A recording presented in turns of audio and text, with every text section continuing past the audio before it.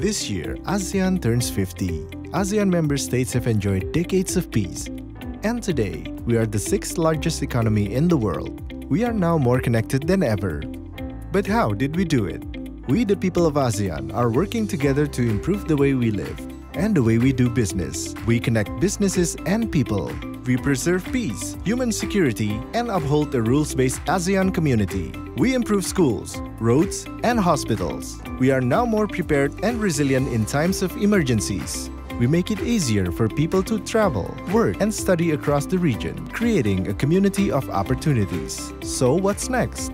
ASEAN will invest in skills and education to make sure each person can reach their potential and contribute to our community. ASEAN will cooperate more closely to achieve a more connected and inclusive economy that is able to compete globally. We shared one vision, one identity, one community. We are ASEAN.